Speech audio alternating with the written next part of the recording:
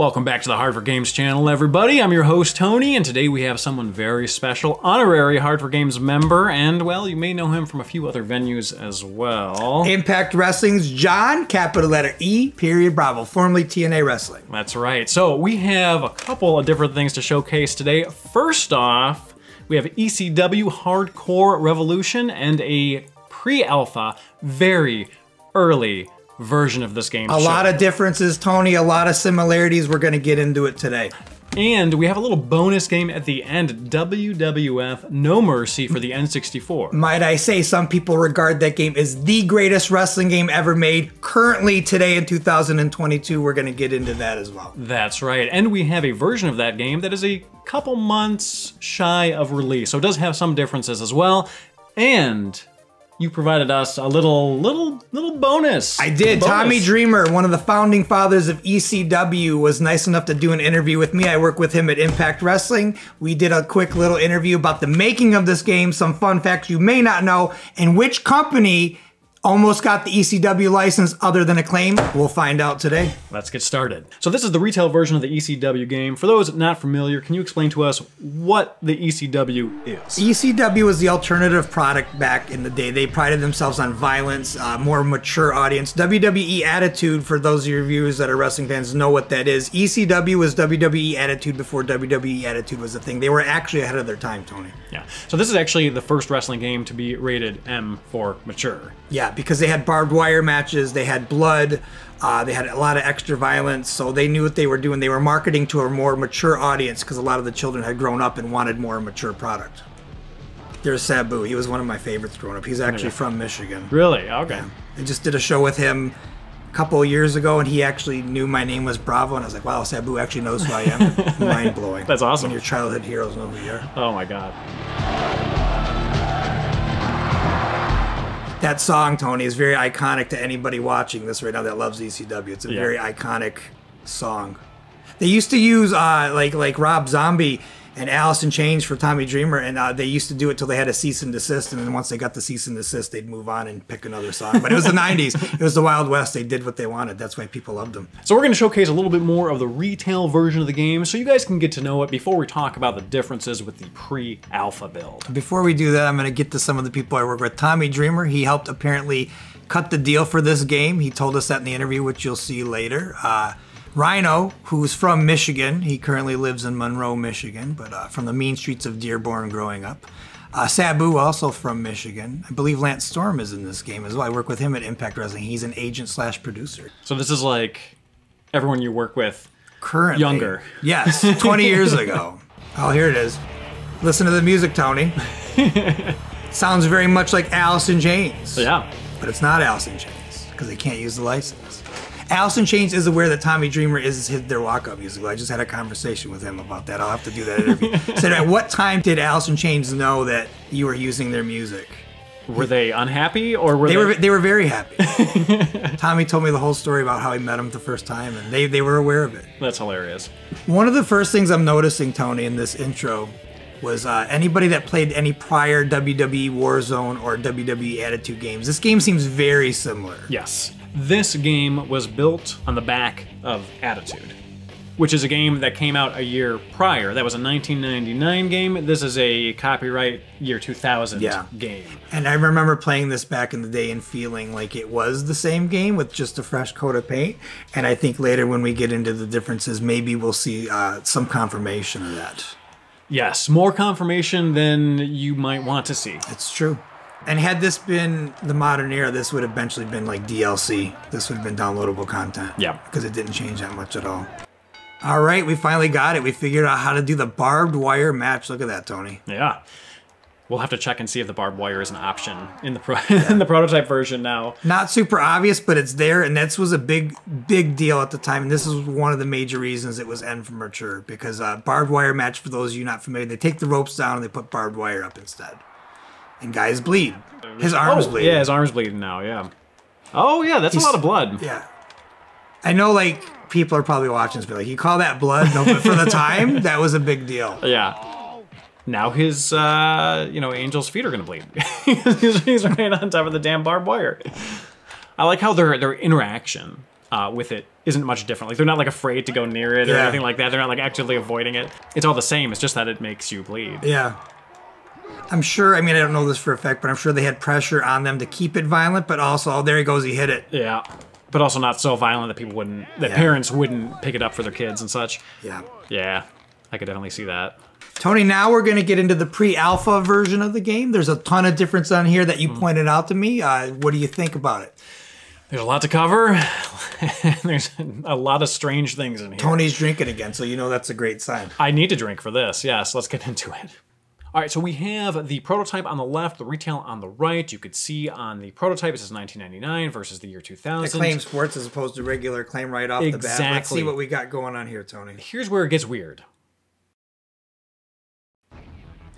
Here we go. Stop. Look, Tony, they didn't even try it. It's the WWE Attitude Engine right off the bat. This is, this is the ECW game. Now, this was built off the back of Attitude, and you can tell, like in the prototype version, they still had the original intro. Well, they probably figured, obviously, they'd change it later, so they didn't even worry about it. But this confirms what we thought 2 decades ago. Yep. We all thought we were playing the same game, and it doesn't get more proof in the pudding than this. Oh, yes, exactly. Well, if you take a look at the game in a hex editor, it actually says WWF 7. I'm not sure what the significance of the 7 is, but maybe it's the 7th game they made for the WWF or whatever. Yeah, here we go. But yeah, so it truly is the same game. Here's the loading screen, just a little bit different layout. Slightly different. And also faster in the retail version, you'll notice. Yeah, absolutely. And here is the start up menu. Screens are different too. Yeah, screens are different. Not significant, but different. Yeah, I like the one on the left better personally, but I see why they did the one on the right. Pretty much all of the menus look a little bit different. You know, we're in the utilities menu, and no pun intended, it looks a little more utilitarian in the prototype pre-release version compared to retail, but you're going to kind of see that throughout. There's a little more design implemented. Well, I'm sure every video game has very bland menus until they get to retail and they spruce it up, they keep our attention. Exactly. All right, so here we're going into an exhibition match. We're going to honor Sir Dreamer over here. Why not? Yep. And we're just going to showcase the difference between the retail version and the pre-release version, how they introduce the wrestlers. So you're going to see the Tommy Dreamer here. He has an introduction to the ring. Yeah. We're still loading here, and then boom. There's no introduction on that. Yep, we're right to the ring. I don't know if Tommy Dreamer ever had fireworks to my recollection in ECW. Fireworks are very expensive production costs. I could be wrong. If I'm wrong, please correct me out there in the interweb land. But it's interesting that they didn't even... What is going on with that? What is going on there, Tony? Don't know. The textures are glitching out. It looks like it's searching for something that doesn't exist. For a second, I thought it was the WWF neon wall that they used to walk out in the 90s, but that's a glitch, clearly. If you die from bleeding out from barbed wire, that's where you go. Oh my God! Or at least get a seizure just from looking at it. Yeah, so be careful if you're sensitive. They probably were making it go, okay, it's glitching, but we'll get back to it. Just make sure the in-game engine is actually working. It's clearly the same game as WWE, so they probably were just making sure that they had the basics down before they get all the details. Yeah. Now this is so funny with Dawn Marie here. She does a little shimmy. And it's supposed to be kind of like sexy, right? And you can clearly tell it's a guy doing motion capture, trying to be a woman. I could be wrong again, but it looks like it's a. I wouldn't be shocked. It looks like a dude because it's like, look at me. Yeah, it's a guy trying to be a woman. Yeah, it's like not how a woman walks. Sure. Like even a woman trying to be sexualized or sexy. That's not how a woman walks. But check this out. Look, hey. Hot, Tony. 1999. Lock the door, Mom. I'm playing ECW. Rated M for mature. Yeah. Honestly, though, my very religious mother would have thrown a fit if she would have seen I could not have played this in either front of either of my parents. They were very Catholic, very religious. Yeah, same here. She would have blocked the TV with her body. Yeah. So I would not have seen that sinful pixelated crotch. My mom would have said, you're discontinuing your wrestling career. You're not going to pursue this industry. Stop right now. Damn it, Dawn Marie. All right, so here we have all of the playable characters, pre-release version you're seeing here. We have our featured list, and then we're going to have our jobber list, which are sort of them filling in the blanks, I guess? I feel they had a limited amount of time to put actual wrestlers in the game, so they just made their own wrestlers off their own volition, almost like they did their own creative player, just to, like you said, round the list out, so they had some substance to the game, since it was on a time limit. Yeah, and you can tell by the names of these characters. Also, if you take a look at the custom list, that's what you would create as the player. Sure. Right. And then here we're going to take a look at the retail version. And we have the same featured list, but the jobber list is much more minimized. They probably did that because they knew when people got it home, if it was filled up with all these jobbers, people would have already seen through the facade that already was this game. I know if I would have had like 10, 15 jobbers, I'd have been mad. And I know you got to save stuff for the sequel, but that was in the pre-alpha. It's too much. So here we have an instance where the voices don't quite match up. I am 100% pure American meaty woman. Someone's gonna have to clean you off the mat with a sponge! So here we have another example of sort of a similar instance. We have Rhino versus Tommy Rich, but this doesn't look very much like Rhino. That's not Rhino. Men are like lost little pigs, just begging for some hard discipline. I'll call him right now and tell him he's not in the pre-alpha game. Does he know that? I don't know. You should let him know. I should let him Send him a know. message right now. Yeah, so obviously, like, for whatever reason, whenever you pick Rhino, it just gives you a different character. Maybe his build wasn't done yet. It just wasn't done.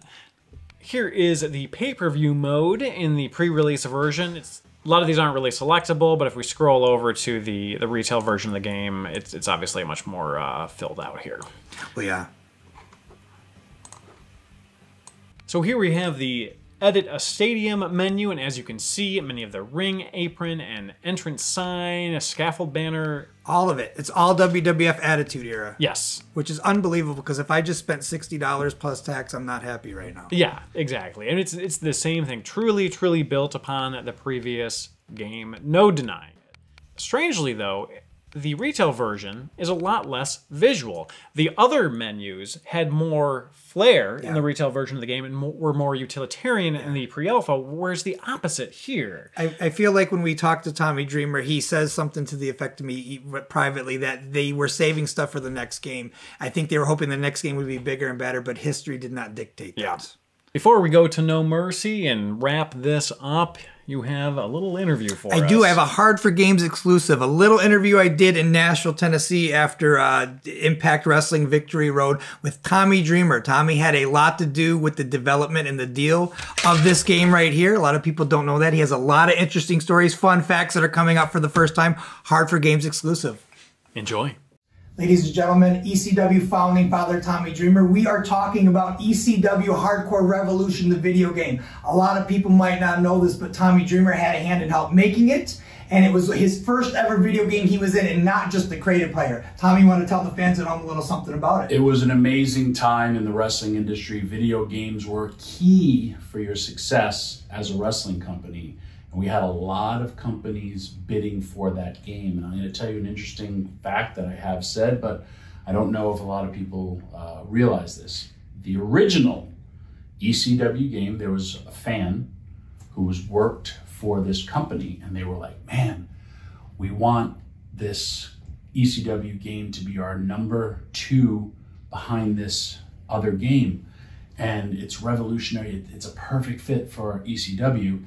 And they all came to ECW Arena Show, and this one guy was such a big fan, and all this stuff was supposed to happen. They go, we just need our one game to hit.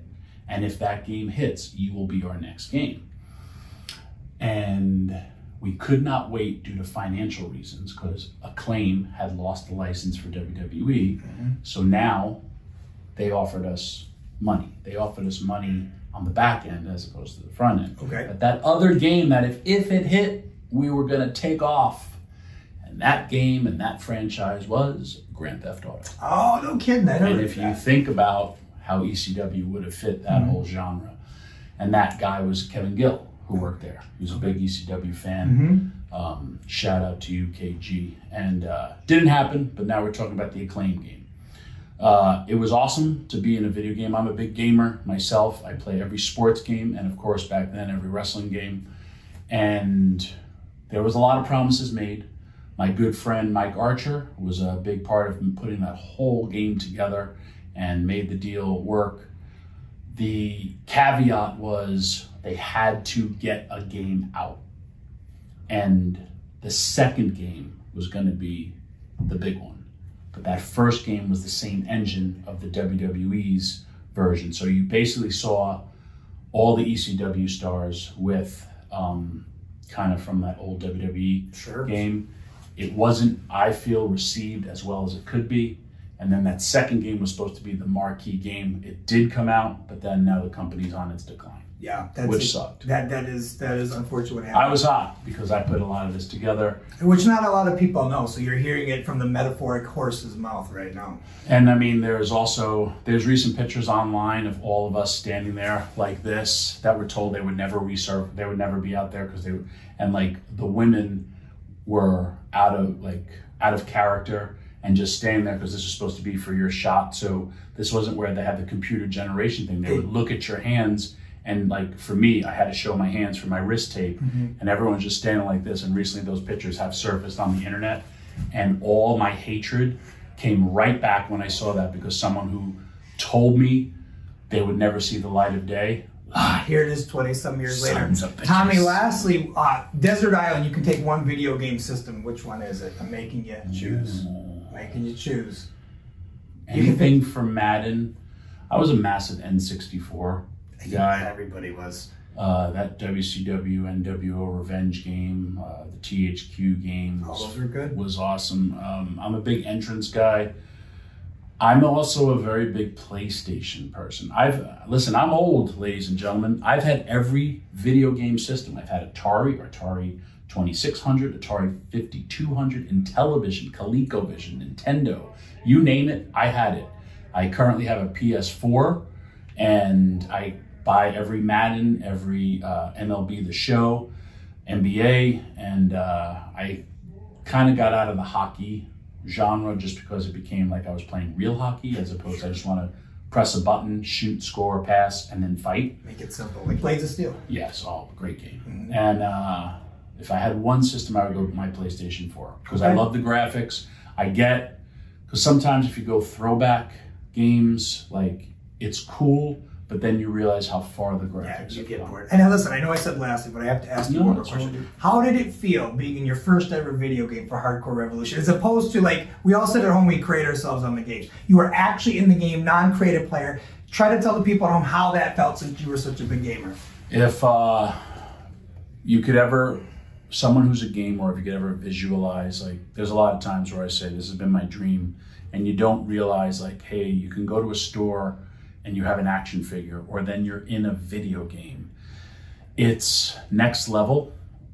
It's also like if you're on the cover or the back cover, it's something that you appreciate, I feel, as I got older, because back then it was just what's next for the growth of ECW. But I've had a blessed career, and I've also been blessed to have things like that. I do have the box nicely displayed at my home. Very cool. Because it's something called pride.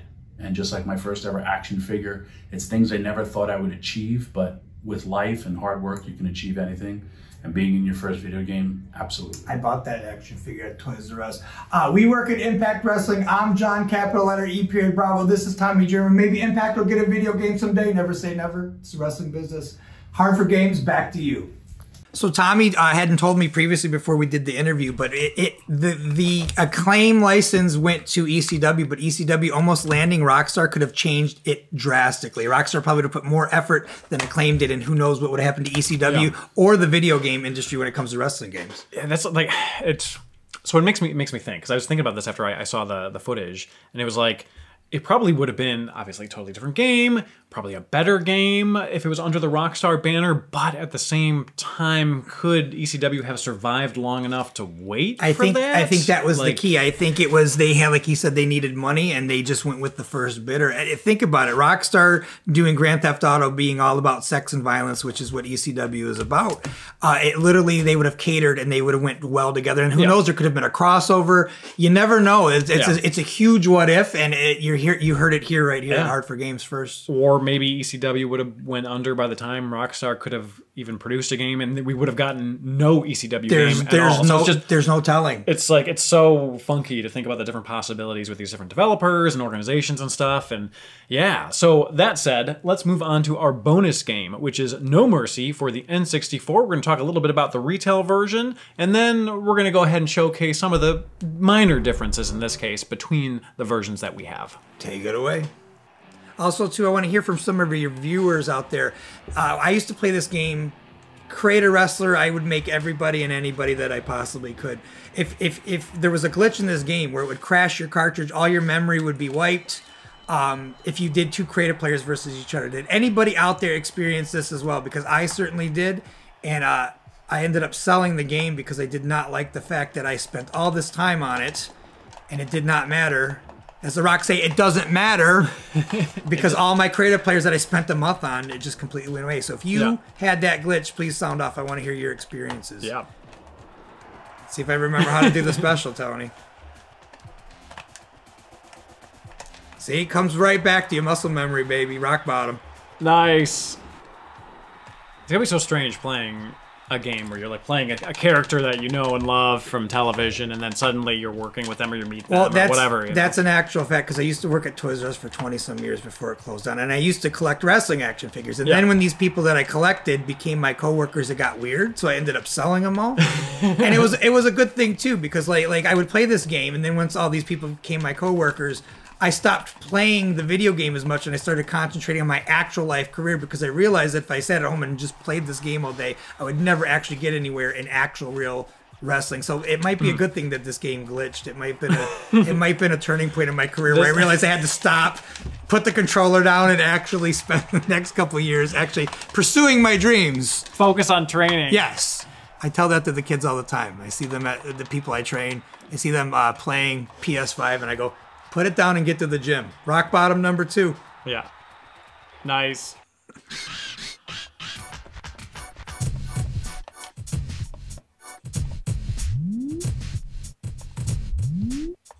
Gerald Briscoe. Sure, all your viewers are very happy that we're playing with Gerald Briscoe. Once again, minimal slowdown for 4 guys being in the ring. And this makes a great game, Tony. The fact that I can just pick up... I haven't played this game in probably 18 years, and the fact that I can still play, like... We touched on it earlier. It's all muscle memory, right? I struggled with the Acclaim game. I was getting my butt kicked. And this one I'm doing pretty good. That is the mark of a good... It shows you that gameplay is everything with a video game. It's intuitive, and your brain remembered it, like, 20 years later. Yeah, you know. It's so simple, but it's not so simple that it's boring. Yeah. There you go. Did I tell you I'd win? There we go. What did I say? Done. This is clearly not vodka, everyone. This is water. But we'll just say it's vodka. Cheers, yes. I'm a winner. Oh, wait. What's coming on? Oh! What did you get me into, Tony V? The match isn't over? All right, so jumping into the slightly pre-release No Mercy game, we're going to notice some slight differences. They're mostly cosmetic. Yeah, not many differences here, because I think THQ had their stuff together more than Acclaim. I could be wrong on that, but... So one of the differences is with Kane, and you're going to notice a slightly zoomed in. Oh yeah, definitely. Look at that. Yep. And you're going to notice in-game fireworks versus cinematic fireworks.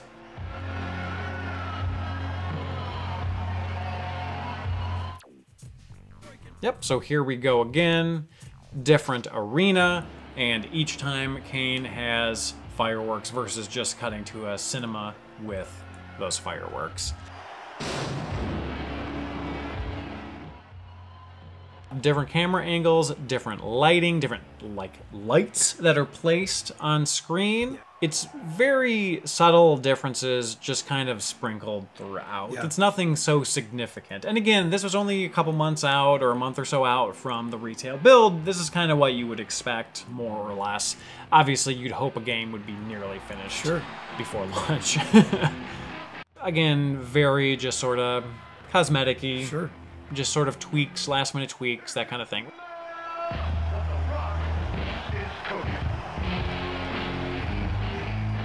So I hope that you enjoyed this episode today. John E. Bravo. John capital letter E period Bravo. Trademarked by the U.S. government. That's right. God damn it. Finally. Yep, there you go. You did it. Yes. Did it. It only took me 22 years, Tony. Yes, exactly.